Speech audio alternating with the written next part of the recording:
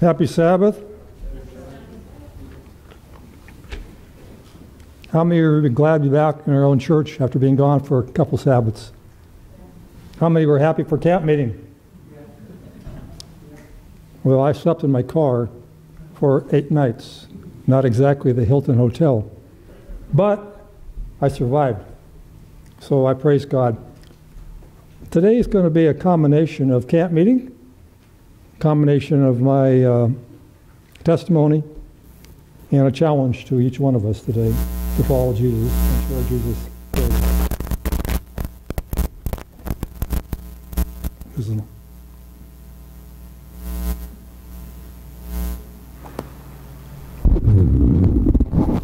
Hello, it's working now?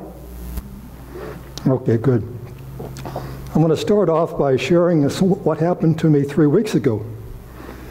Most of you know that I have glow tracks in my pocket, and my chore and love is on it, going to the park down the road, eating my lunch, and going talking to people.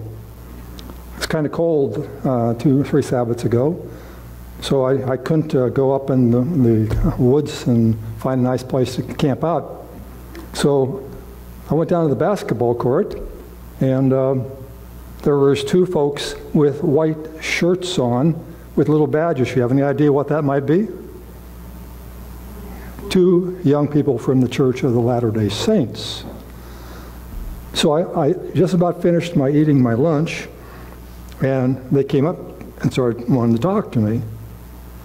If you've ever had a dialogue with one of my Mormon friends, it can go different directions.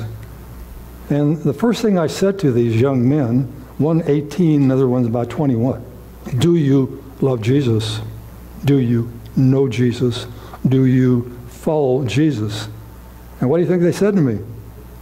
Yes. Yes. I said, that's nice. For about the next 20 minutes, we went back and forth on different subject matters. And I ended the discussion with these young men. I says, can I pray for you? And I ended in Jesus' name, obviously. And then I invited them to come back on this Sabbath. They didn't show up today, but that's okay. But I love to find people that want to talk about my best friend. And that's what we're going to talk about today. Amen? Let us pray. Dear Heavenly Father, you're so awesome. Thank you for sending your Son down to this earth to be our Savior, our God, our Redeemer, and soon coming deliverer going home. Send your Holy Spirit now to bless us all and help me in Jesus' name. Amen. This track I've got is in the Signs of the Times. It says a love letter from Jesus. If you're inspired to want a couple of these, I have a few in my pocket. But if you want to introduce someone to Jesus and they have no clue about Jesus, Ryan bought me these things down at camp meeting, right, Ryan? And I took a quick look at that. And I said, wow, this is really good. I've never seen something like this before, that I can actually talk about something like Jesus, and I can actually give them something, and they're going to walk away, and they've got something that goes from A to C about Jesus. Good idea. So, the love letter that I'm bringing to you today is a little bit of this, a little bit of camp meeting, and a little bit of my experiences this week.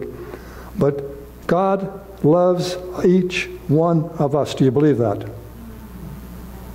You are extremely important on God's front list because you're a child of the King. Amen? You are literally a child of the King. Jesus loves you so much that he went to Calvary. And when I see this, if you come to my house sometime, on my baptism, I got a beautiful picture hanging on my wall as a crucifixion of Christ, and then the different other steps of his ministry going down to the second coming. And when I'm reading, sometimes I'll glance up to the wall to Calvary, and I'll just say, thank you, Lord. Thank you. What love that you had, that you did this for me, a wretch like me. Amen? Unworthy as I am, you did this for me, to take me out of a life of sin, to serve you, because what you did on this earth is a prescription of what you want us to do. Seek and save the lost. Amen? I don't know where you were when God found you, when he sent his son to tug on you and say, you're mine, my young lady, my sister, my brother. I want you to come and follow me. I've got a better life for you. I don't know where you were when that happened, but there are absolutely incredible amount of people out there that are hurting. Do you believe that? And as we go down, I'm not going to go into politics, but as we go down this earth's history's road, the journey before Jesus comes back, we're going to have a lot of bumps in the road. And we are positioned as Christians to know the end of the story. Amen? And when we know the end of the story, it's good news, but we got some bumps to go through until we see all that good news. And once we find the end of the story, I want you to keep your eyes on that. So I don't want you to get embedded into the negatives of this world, because we got a Savior that wants to set you free. His truth to set us free is what we are going to look at today. I want you to open your Bibles again to Matthew. I don't have a lot of scripture today. I've got a number of testimonies to share with you today. But this is the prime scripture today in Matthew chapter 5. Now look very carefully in verse 14 first. You are the light of the world. Have you ever thought about that for yourself? You individually are the light of the world. What might that mean? Any ideas? You set examples for everybody else. Okay, I'm being interactive with you. Thank you, Denver. Any other suggestions? What might that mean? The only Bible that some people read. Okay, thank you, Becky. Any other thoughts? Leave it there. Bruce is the light of my neighborhood. Yes or no? And if Bruce does not share his light, and we're going to look at a couple different ways here, what are they going to know? If you go to one of the most prominent people on Bevelin Fork that has much land, he calls me a preacher. He introduces his family to me as a preacher. I don't know if I like that or not, but that's what he does. A few weeks ago, we were out baling hay, so he says, come on, let's go get in the truck, and we're going to go. Have you ever seen how they bale hay? Kind of interesting. I sat and watched that for a while. 800 pounds when those things are rolled like this. You need a big forklift to go in there, pick them up, put them on the truck, and go off. But Bill's wife is a Christian, and Bill is not a Christian. So who do you think's in my prayer list more? It's Bill. I want to say Bill in the kingdom. Amen? Now, I want you to go down to verse 16. Let your light, put your name there, so shine before men that they may see your good works. That's how you live. That's what you do, etc. And glorify your Father which is in heaven. What an opportunity. How many of you love serving Jesus? Is that a bore? Is that a chore? Is that something you look forward to? Where you really have an opportunity. And by the way, when I wake up in the morning, first thing I say, Lord, I love you. I love you before my feet hit the ground. Lord, I'm yours today. I can't give you my heart. Take it.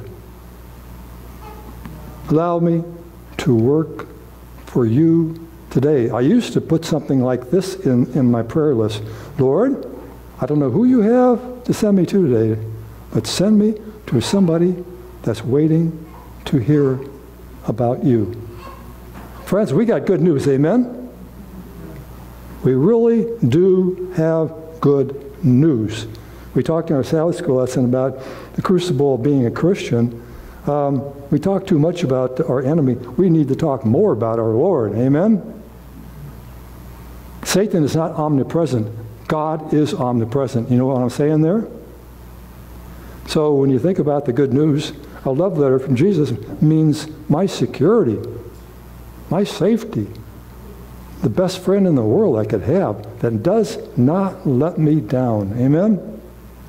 Does not let me down. So, as I see Jesus' words or hear Jesus' words, it challenges me to share him with others. My story, how he's blessed me, and invite them to experience the love I'm sharing with them now and the care of God for their salvation and their reconciliation to God. Okay. At camp meeting, I didn't expect to have a theme of go tell somebody about Jesus. That was the camp meeting theme. That's one of my favorite stories, you see? What God has done for me compels me, Paul says, motivates me to go tell others about Jesus. Why should we want to tell others about Jesus on the first contact with them?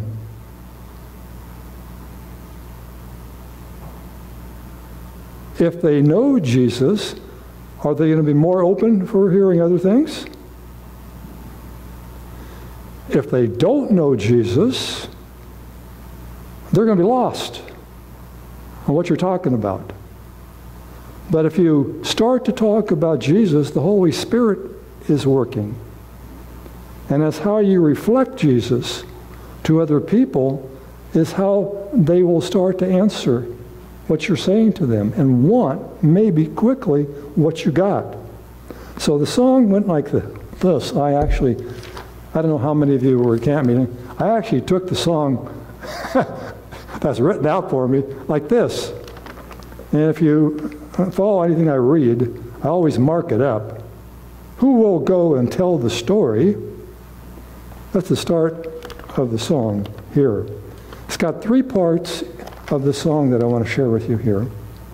Pray that God will use you and send you to somebody that is ready to hear the word. First prayer. God, please, I don't want a combative person to talk to today. I want somebody that is open, that wants to know about Jesus. Is that a better person you want to talk to? I've talked to a lot of combative people that weren't Christians that didn't want to hear it.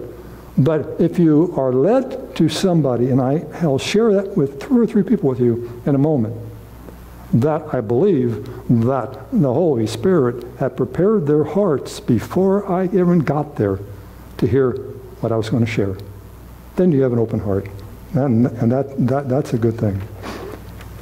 The song goes on to say, side by side with Jesus walking, can my actions do the talking? Look what he's done for me. I want to tell my life singing. When I see him at the cross, my heart is overwhelmed with love. Think about this for a second. We might not uplift the story of Calvary as much as we should. But when Calvary is, and what Jesus did on that cross for you and for me, starts to resonate in our hearts to the extent of what Christ went through on this earth for 33 and a half years. And what he went through for the last week is literal hell, beyond our comprehension. He died the second death. That means that when he went into the grave on Friday night, he had no idea whether he was even going to be resurrected again. That's what he did for you and for me. If it means that I'm lost forever to save Bruce, I'm going to do it. Amen? That's the love and the power of what God did for you and me. So, very important to me. Very important. The third part of this song says, "Send me to your lambs calling in need.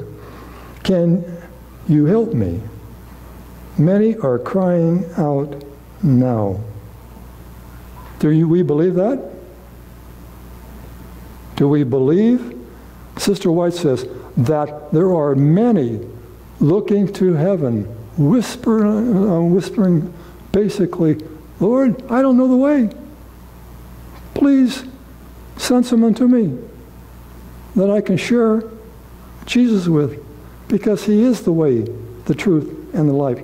And no one gets to the Father but by him." Amen? So when we think about the beauty of our God to give up his Son to come down to this earth is beyond my comprehension. So when you see the unconditional love that he's done for us and how he's drawn us to the light, and that's Jesus, we want to let our light shine. Now, if you're anything like me, I'm saying maybe this is a good thing, we need to study our Bibles, amen? We really do need to spend time in our Bibles. And we really do need to spend time on our knees. I can't do that anymore. My hip wipes me out.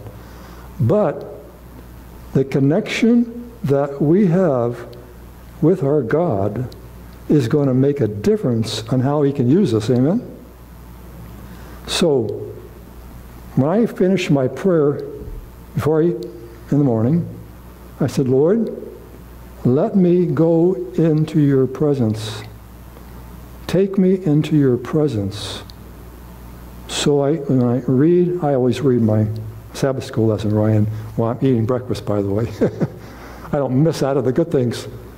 So I want to know what God's got in store for me. I actually want to go into a connection with him so he can use me to shine out to others by our lives, by our words, and by our actions. Those three areas, by our lives, by our words, and by our actions, will tell the world that you're a Christian or not. Amen? That will tell others that you are a Christian. And we want them to know we're a Christian. Amen? This is a good thing. It's not something we should be ashamed about. Amen? Let it shine. Let it shine. So, when I'm in God's Word, we're told in God's Word that we're to bring every thought into captivity to Christ. When the evil one is chasing you and tempting you to do things you should not do that are not scripturally based, run it up flagpole with your Lord, saying, "Lord, that's not in your Word. Please put things into my heart that are Christ-like, and may that override what's actually being impregnated into my brain." So my thoughts and my life, once I'm walking with the Lord, that cannot be hidden. That absolutely cannot be hidden. Our light will shine because it's attractive. Now I want you to go to John 12.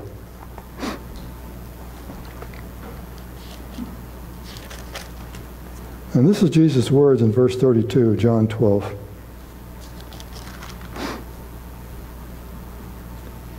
And he says, and I be lifted up from the earth will draw what? All people, I'll use the right pronoun, all people to him. Amen? Boys and girls, men and women, all will be drawn to him if I be lifted up. And thank you, Becky, for sharing that I might be the only Christian they'll ever see. Amen? That's what you said? Or a Bible? Is that true? Yeah, it's true. You bet your life it's true. So, we have a simple duty, is once we fall in love with Jesus, that's the reason that brought you here to church, by the way. I don't think you'd be here today if you didn't love Jesus. Amen? If I was preaching about some crazy thing out in right field, that would not attract people to want to come here. But if I'm uplifting my Savior, that should be an attraction that all of us would want to be here, because we want to be in His presence on the Sabbath, especially of all the days of the week. So, are you willing to tell somebody about Jesus? I'll let you answer that question yourself. So, when I was at camp meeting, Ryan, I'm not sure how you brought this to my attention, but Ryan went back and he bought one of these packets for me, and I started reading this, pulled it out, marking it up, and I said, this is very simple, biblically based. It shares with you exactly who Jesus is and all about Him. Not a bad little track. So we went back and got the 100, and then I thought to myself, they are trying to tell me at camp meeting that I need to tell somebody about Jesus. Well, how do you do it? Are you tongue-tied when you talk to people? On a scriptural, on a spiritual basis? I'm not tongue-tied. Some of us might be a little bit resident of wanting to open up and share with this subject matter. So I took this to DW, one of the pastors of the conference, and I said, DW, this needs to be given out. The conference bought 300, Ryan. 300 of these things. And on Sabbath, each one of you, did you guys get them? Now, here's my challenge. For some of you that I have 2, 4, 6. I have 6. Any of you that want to know more about Jesus, come and see me. The first 6 get a free copy, okay? A little teaser for you guys. So, I was really happy that they did that. I was super happy when they did that. If followed, this track will introduce the person to your best friend. Amen? Now, I want to go real time, and I want to put what I just learned in camp meeting into real life practice. And if you know me, what am I going to do if I got these in my pocket? You got any ideas? Am I going to share them with others? Am I that bold to do that? I went back to camp meeting. I had hardly little food in my house, refrigerator. And on Highway 33 coming back from Elkins, I stopped at Walmart. So I'm always talking to the cash register.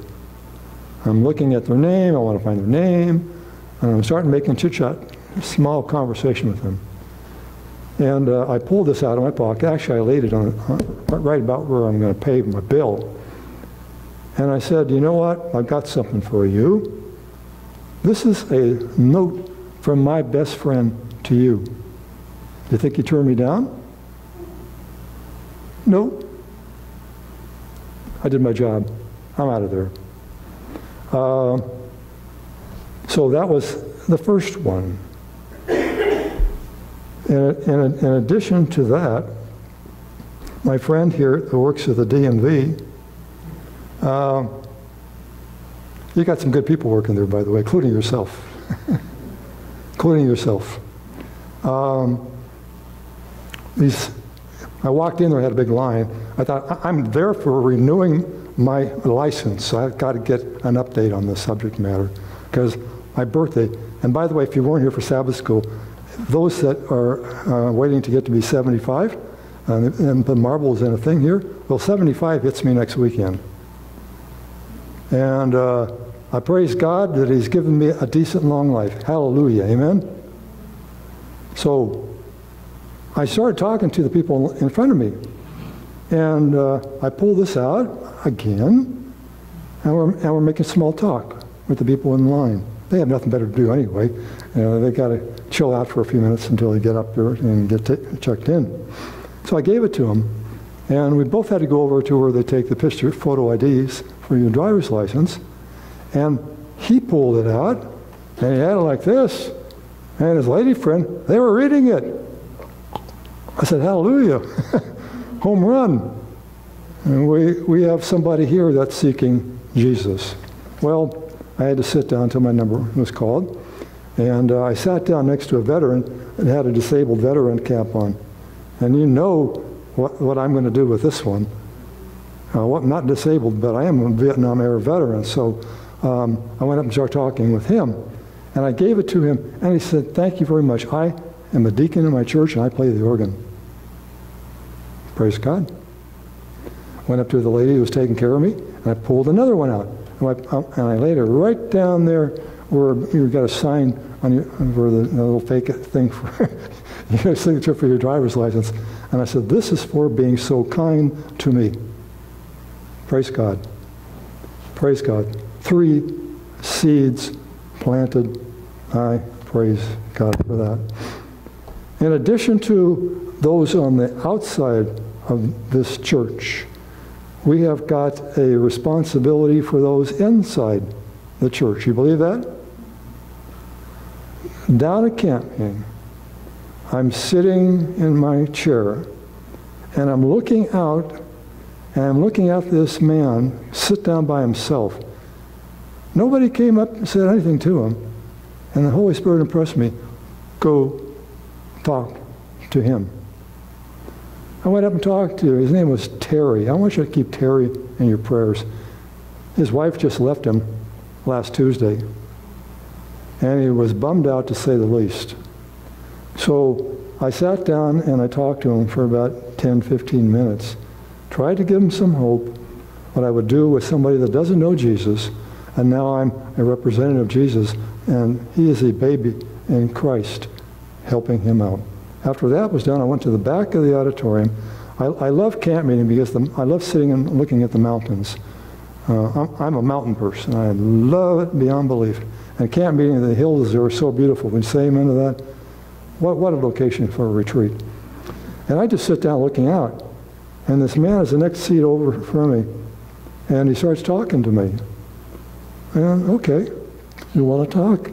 Ended up being, his name is Michael. He asked me question after question after question. Am I God's light? Are they to see my good works and glorify my Father in heaven? If I am impressed to go out of my way to somebody that's hurting, both these people were hurting, and both of these people had problems that I've gone through personally. So I guess I was the right person to talk to these people about something good, some better news for them. So I believe that we have an opportunity now to let our light shine. Are you in? Are you in? This is between you and God. I'm going to end up with one scripture. Told you this was not going to be many scriptures today. This is mostly my testimony. I want you to go to John, the Gospel of John, chapter 1, and I'm going to read verse 9. John chapter 1, verse 9. That was the true light which lighteth every man that cometh into the world. Do you realize our job as Seventh-day Adventist Christians is to do the exact same thing Jesus did, and that's seek and to save the lost. With gusto. With gusto. We have a mission, just like I had a mission when I was in the military. I knew what that mission was very clearly. And I know what my responsibility is to my God. And you want to know something, friends? I experience a tremendous amount of joy when I can hit a home run with a soul that's looking to know about Jesus. Amen? We have a responsibility to share his love and lift them up. And I'm hoping and praying for each one of you folks today that you will be a person that will fall in love with Jesus. And you will make him your first, your best, and your last friend in your life. Amen? Unreplaceable. Unreplaceable. And if you do, you will be the happiest Christian in this church. Amen? Let us pray. Heavenly Father,